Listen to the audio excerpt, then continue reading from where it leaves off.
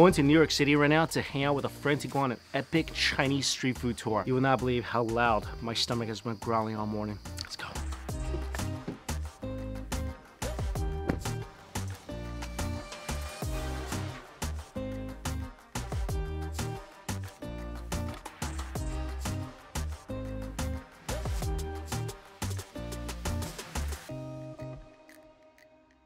I don't know if you guys recognize this handsome face behind the bandana. Adam, dude, so we're gonna do you asked for this, a street food tour of Flushing. I did. Well, it's amazing. While we've been setting up the camera and putting my mic on, this guy, rock star status already. I love it. Like whether it was the hot pot place on the Lower East Side, you go to Flushing, as long as you're with Mike Chen, you're good. Doors open. It's pretty impressive. You flatter me too much, but I'm excited to get your feedback of some of the really good comfort Chinese food we're gonna find here in Flushing. Now, did you wear this because we did hot pot last time? Yeah, I mean, I'm gonna give you one of these too. Well, I will rock that. I have to say, these are some of my house-made pickles. Oh, no way. Yeah. I've gotten into pickling. I have a garden.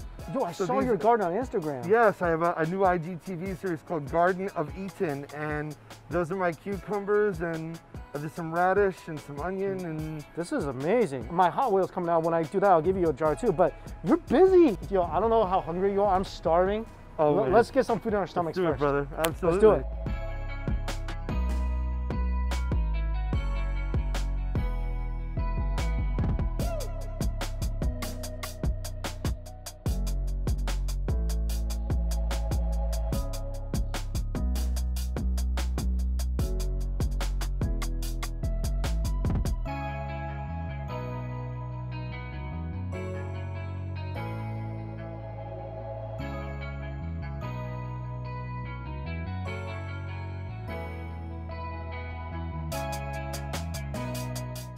All right, buddy, we're at our first stop. This is where we get traditional Chinese breakfast. And this is breakfast street food. So, I don't know if you ever had traditional Chinese breakfast before. No, I mean, I don't think so, at least. All right, you ready for some brains? Brains? I'm serious. You ready to eat some brains? Listen, I will try everything. My dad used to say, you try it. You don't have to finish it, but at least try it. Try it with an open mind. Can I ask you an honest question? Yeah. How would any of us know, like, what to look for? Like, I mean, this place is really kind of a hole in the wall. Like, you would definitely walk by if you didn't know what was in here. And this is also a place, like, it's not really on places like Yelp. You would really have to know a local to be like, yeah, I need to go inside here. And you need to know what to order, because when you go inside, it's more confusing. Does the place have a name? Yeah, it's called Sheng Jin. So it's like Tianjin. I think it's like, I don't know, the Magnificent Jing or something like that. By the way, we've been just getting this from behind in these follow shots. Walking around with this guy in any given Chinatown, it is like, I told him, it's like walking with Harry Styles in London. There's a girl literally right behind the camera who straight up just dropped her shades like a she's looking at you. Cologne, yeah, whatever. She just was like, oh damn, there's Mikey Chen. He's hotter than Szechuan, dude. I'm just saying, man, if this guy drops his like mask, pure mala no one's paying human. attention to me. He's spicy and tingly. Okay. All right, you ready to get more confused inside? Let's get more confused inside. Okay. So this is where, you know, you have to kind of know what you're here for. And we're here for this place. And I'm hoping they still have some items left. So we're going to get, 不好意思，我们来个豆腐脑。来2个小份豆腐脑。I have to look at what they have. I heard tofu. Is it tofu? Oh, good job, man. I don't even ask if this guy can handle his spice. Just, you've been tormented with spice. Can you still feel things on your tongue? You know what? I can. It was for a while I thought like, you know, I had like developed too sensitivity, like an immunity to iocane powder, like in Princess Bride. Yeah. You have always recommended or taken me to places that do it well, where fire and flavor are balanced. Yes. Now, I heard, what kind of tofu? Because I know that there's stinky tofu, which I've never tried. So this is something super unique to Chinese culture, and it's different from northern to south. So we got the brains. This is brains. Is it really? Yeah, this is called tofu brains in Chinese. Tofu brains? Yeah, tofu nao. And why is it called that? Because it's so soft. And this is something we eat for breakfast, or people eat as a dessert. So in the north, we eat the savory like we're having now. And in the south, they make it into a dessert. So they'll typically eat that after a meal. And we're also getting jianbingguozi, which is the most popular street food in all of China. All right, buddy, here's your tofu brain. Thank you very much. Is this just like thickened with stuff like cornstarch? Yes, Is that? it's thickened with cornstarch. And this is breakfast food? This is breakfast food. This is usually made with super fresh tofu. Uh-huh. Let me know what you think. And I guess this would be silken, I could feel, because It's so silken. soft. And I like that the spice is, it's more like a fragrant spice. It's like a tingle. But you also feel that nice silky blanket of tofu just melt on your tongue. The texture is insanely good. And you got some wood ear in here for a little crunch. The flavor is somewhere between like chestnut and mushroom. And it is a bit slimy, like brains should be. So they call it that because it looks like brains. It looks like brains. And in the South, they would not put this, they would not make it savory. They would just make it sweet. Now, how would you make this sweet? There would be no cornstarch. It would just be the tofu. And you drizzle honey or syrup or sugar water onto it. Here's the pro version of how we do this. Grab your jianbing guozi. This is the most popular street food in all of China. Whoa. All right, so this thing is a big Chinese crepe. And you said there's a crispy thing in the middle. Yeah, so the crispy thing in the middle changes, varies by whoever makes it. So here we have youtiao.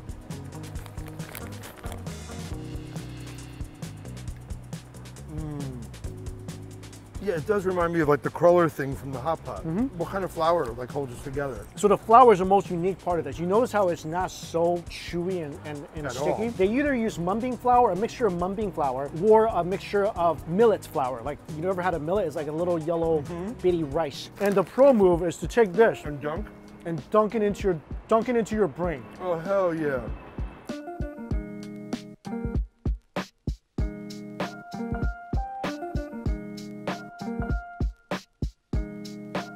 That little bit of heat kind of works, you know, there's so much crunch, so much dough, Yeah, and it softens it up. It's like a dumpling. and the flavor mixture is so nice. And this is what I love, especially now, is, you know, we're trying to come together as a planet and come together as a society. And I literally slid into his DMs in a respectful way to tell him how much of a fan of his I am. But I think that this is the thing, like if it makes one more person come to Flushing and try it, you know, what are you gonna do, watch a Met game?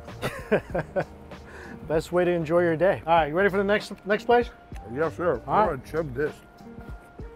This is why I love hanging out with this guy. Cheers. Brains. All right, this is the second place I want to show you. Alleyways are the best place to find Chinese food Oh, anywhere. yes. So this is the area where they make shaobing, like stuffed pancakes, whole chicken, whole duck. Really, really good. If you need any bao, all sorts of like snack food. The best way is just ask them what's good, and they'll tell you like exactly what's good. Of course. Pig ears, Okay. jellyfish. I love jellyfish. So he's saying their smoked chicken is really popular. So we're gonna try their smoked chicken. Look at that. That's gorgeous looking. It's just sitting there. Let me ask you a question, because obviously in American traditions we talk about smoking with barbecue and like what woods are used in Chinese traditional It's not wood. smoking? 就是一般烤箱烤的吗？晒干. Okay, they dry it first, then they roast it in the oven. This, you will have so much flavor in this. Here, he wants us to take a bite of this first. This inside is 梅菜, so it's preserved vegetables and meat. 是什么肉啊？里面？猪肉 and pork. Try that. Oh my god. Oh man. Oh, that's good. How me get this? The sour with the salty pork. Yes, 雪菜. It's a very popular vegetable we eat with rice and noodles, and the pork goes with it perfectly. I've had like the pickled pork and cabbage like soups. This is outstanding. This is really fantastic. Wow. Grab a little piece of their smoked chicken.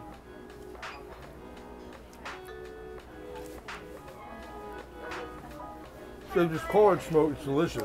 They just call it smoked even though it's not actually smoked. This is fantastic. Yeah, I'm gonna give you the chicken leg.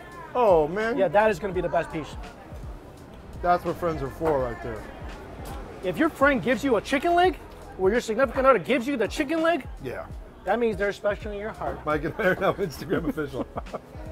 The texture wow. is insane. You taste the smoke, right? Yeah, it's almost like pastrami. It has like pastrami-like quality Yeah. to it. Let's try some of the xiao cai, some of the little dishes. We call this xiao cai. Like, cai? it goes with the main dish. Is that tripe? It's tripe. I'm grabbing some pig ear. All right, we have some pig ear as well. Crunchy. Pig ear is one of my favorite things. Really? It's so crunchy, and the tendon is so nice. Why do you think that offal or something Americans haven't embraced yet. It's stigma. It's like people don't think about those parts are being edible. So tripe, I sometimes have a little bit of a hard time with texture-wise, but I love the flavors on this one. Oh, that's fantastic. I don't even normally mess with the bibimbap, but I love it. It's spicy and numbing. That's the Sichuan flavor profile. This is pickled chicken finger. Okay. The flavor is really nice. Now, Right. which part do you eat? Do you... Finger down. You eat the outside of the bone. So you taste the tendon and the cartilage, and it's pickled. The pickling is the best part. This is outstanding. Right. The mala, the numbing. Yeah, and the texture, it's not so soft. Got a nice chew, nice mouthful. Oh, we just keep dropping our fingers. Sorry. What is that that she's cutting? Adam's got a good eye. This guy saw something like just out of the that? corner of it. It's bacon. Oh, I mean, come on. It's so good. He's gonna give us a couple pieces. Oh, thank you. Here we go. Grab a piece of bacon. Hell yeah. Look at that. It's like a bacon jerky. Oh, that's fantastic. Have you had anything close to this in terms of Chinese food? Never. We're gonna pack up. I'm gonna take you to my favorite, what I think might be the best noodle place in all of New York City. Oh, yes. Okay. She makes one of my favorite noodles in the world. Really? And this is, have you ever had Chinese cold noodle? I have had like the sesame cold noodle. It's a Chinese cold noodle. Uh-huh. They make the best one outside of China, I think. Wow. All right, she's adding vinegar and sesame sauce and flavoring onto the cold noodles.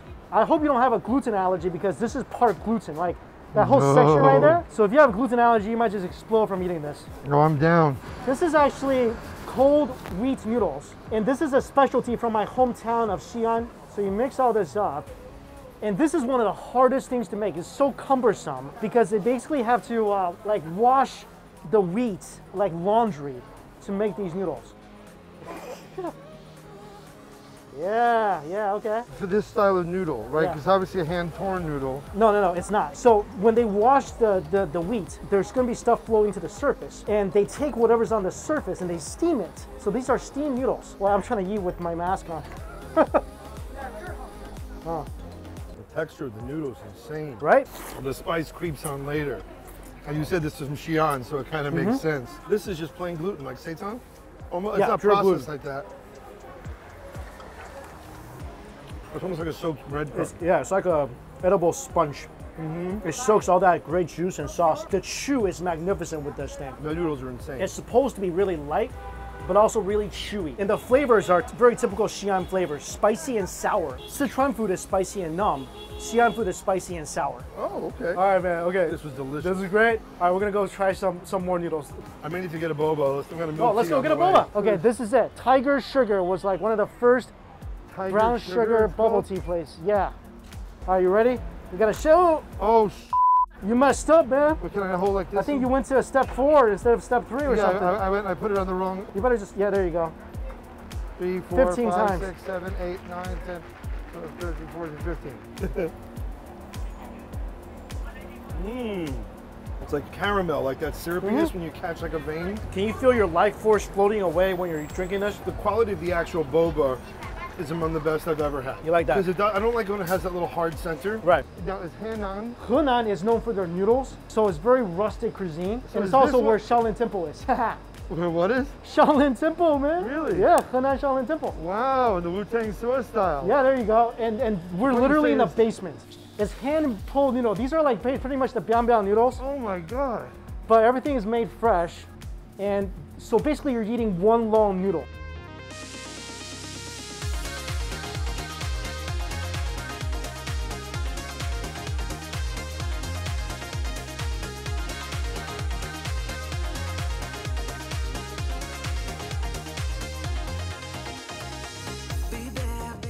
So like, if you look at this place, right?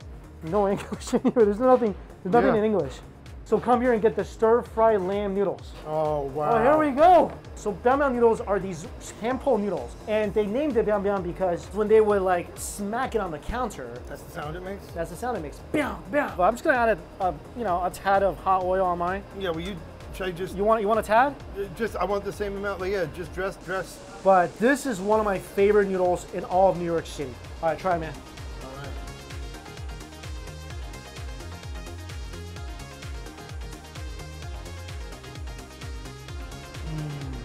Noodles are amazing. I love the smoky cumin flavor. Or just the texture of the noodle too. It's like soft enough without turning to mush. Exactly. Oh, wow. I like coming to this place because it's one of the few places in New York City stir fries it, so you retain the maximum chewiness, the mouthfeel for these noodles. Oh, we're gonna add the vinegar. Add a little bit. We're gonna add a little bit. Go for it.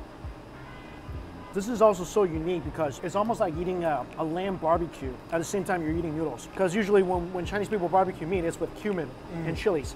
So you get that nice barbecue lamb flavor in the meats. Yeah, there's a lot of umami too because that lamb fat kind of coats every noodle. And the noodles have that sort of velvety softness. My goal today is get you the best noodles, and we're gonna find you the best dumplings. I'm all for it. And that's where we're going next.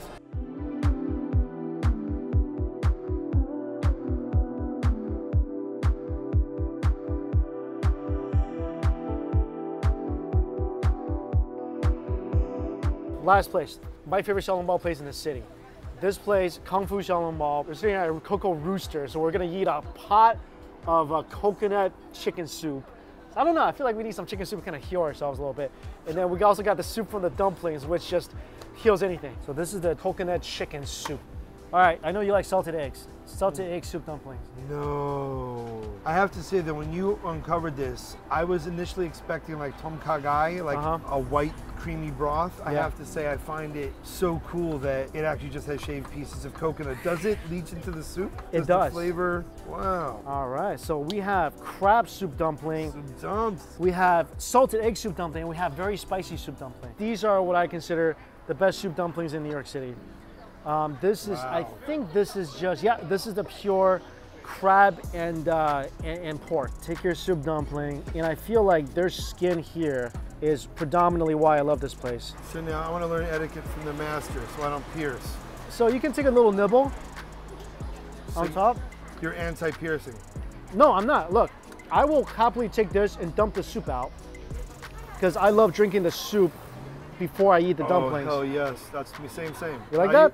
The soup's already kind of remarkable. And then I usually try to fill in that little deficit. You gotta add a little vinegar to the soup. Oh, yeah, baby. Oh my God. What do you think? That's great. Best soup dumpling you've had so far? It's the lightness of it is what it is. It doesn't taste like, sometimes you get them and they taste like mochi. Thin skin is so important in a dumpling. I like them shy, all right? I don't like them thin, I don't like them thick skin. I don't want them to run from me when I compliment them on their skin. Wow. It's also the quality of the soup. Yeah.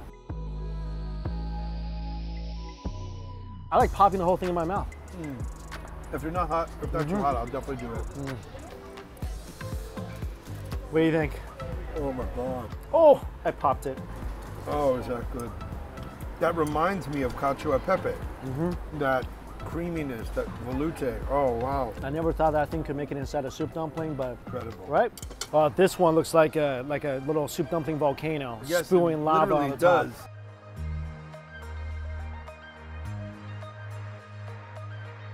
This is spicy. Wow. That is way spicier than I anticipated. I'm trying to be cool about it, but I'm trying to be like, that didn't hurt. I'm like going for a second one, but that's spicy, dude. But it's just cayenne, I think. I don't think there's any like ghost pepper or anything like that in there. I think it's not bad. I mean, it's spicy. I don't feel like it's challenge worth. Here, you guys want to try one each? Let's get some chicken soup to heal physical and psychological wounds. For the whole.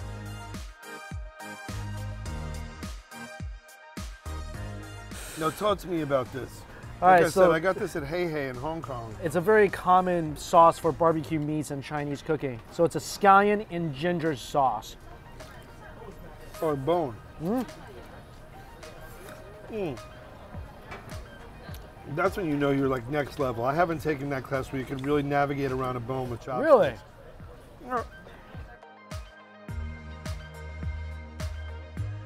That's good broth. That soup is really nice. What do we have here? Pork, sesame paste, spicy hot oil wontons. This is one of my favorite things in the bloody world because it's such a delicate little dumpling that I'm like terrorizing with this metal spatula. But oh my God, oh, this is not going well. I was trying to get it all covered in sauce. Try one of those, Adam. All right. These are one of my favorite things here.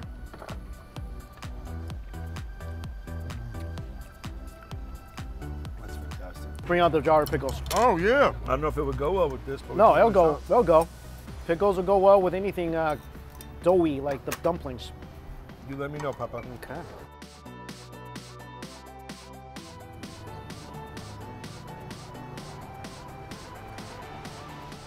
Dude. Yeah? Seriously. No, I'm serious. You're the first person not related to me. I could have bought this and I'd be happy. Thanks. No, I'm serious. That's very big coming from you. You could sell bro. this. Very big coming from you, bro. Thank you. You got dill in here. It's one of my favorite dumpling ingredients is dill. This is all mine, right? So I can go all this is all you, chopstick 100%. in here. And it's from my garden.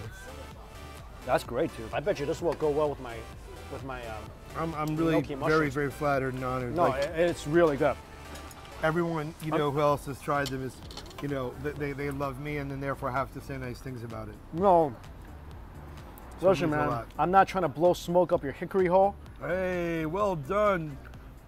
That's called the But it's throwback good. to a bit. But kids. it's good. Dude, you're involved in so many projects now. Talk about them. Thanks, And also, man. I want to talk about your YouTube channel. Let's revisit what we talked about in the beginning of today.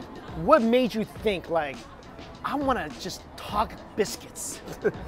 You know, it was sort of completely and totally random. I put a tweet out and I was in my local grocery store, has a little British section, and I wrote, European fam, which biscuit should I buy? And got 12,000 replies. What? And they were... And You guys passionate about your biscuits And in so Europe. for me, it was sort of like, they were like, you should get a few and tell us what you think. And people were like behind that. And then I had this idea of like dunking them. I clearly have known the love of a cookie or two in my lifetime. It wasn't like this passionate thing that I love cookies and I always wanted to do this in-depth dive. But when I found how passionate people were, I don't know, we live right now in a pretty tumultuous time that's just sort of talking about, I like this cookie better in tea. I like this cookie better in milk. That the thing is, I've gotten such responses from actors, from athletes, from chefs who are like, no. If you really want to eat it this way, that I think it's just cool because it becomes a point of departure to talk about other stuff. But I am developing like other stuff for the YouTube channel. That's why it's called Quest for the Best, because I think that that's kind of the way I live my life is like the way you said, those lamb noodles, these soup dumplings are the best in New York. But you're never going to stop looking because you have the same passion I do.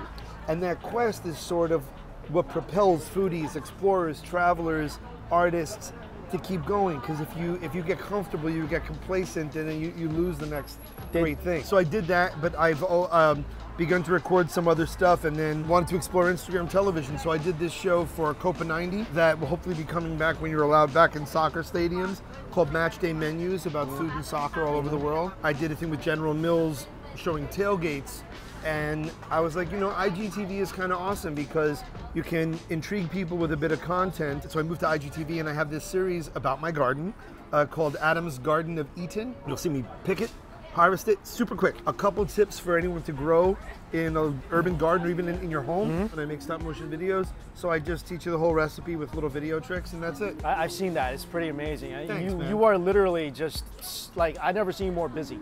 You got so much stuff going on. And they're really good stuff. So definitely check out all that stuff. Like I got all the links for your YouTube channel, your Instagram, all that stuff. What else are you working on? The History Channel. That's, I'm about to Oh, say, I saw that. I was like, my man's on the History Channel. I was very blessed. You know, it's a channel that, you know, you grew up watching. It was a bit, Yeah, thank oh, you. there's more? Chocolate soup dumplings, my man. What? That's right, chocolate. It's a good thing I wore Soup my hat dumplings. so it didn't get messy when you blew my mind. What's in it? I mean, chocolate, obviously. Nutella, banana, soup dumpling. Did you ever think those words would ever go together? No, but I'm glad they did.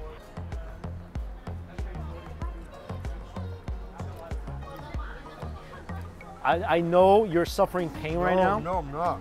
That is so decadent. Well, I just want to say, dude, I enjoy all the success that you've been having. Like I've been opening Instagram and I've been seeing you everywhere and on History Channel and everything. Like I'm so happy for you. Thank you. You are like, there's not a lot of people in the entertainment industry, TV, otherwise, whatever, YouTube, that are as nice or as genuine and sincere as they are in person. You are definitely one of them. I really, buddy. I appreciate our friendship. I enjoy Same. meeting with you all the time. Guys, You know, Adam's got so many great things going on. Check out him eating biscuits and making people in the UK mad, or are they mad? I don't know. Happy, one of those two.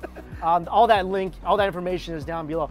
Man, wish you continued success, my friend. Thank you, my friend, and thank you for saying kind things about my pickles. Sell these pickles. I will sell those pickles. I'll put some of my hot oil in there. It'll be like hot oil, hot Adam pickles. There we go. Brooklyn Brinery. There you go. All right, guys. Thank you all so much for watching. See you later. Thank you.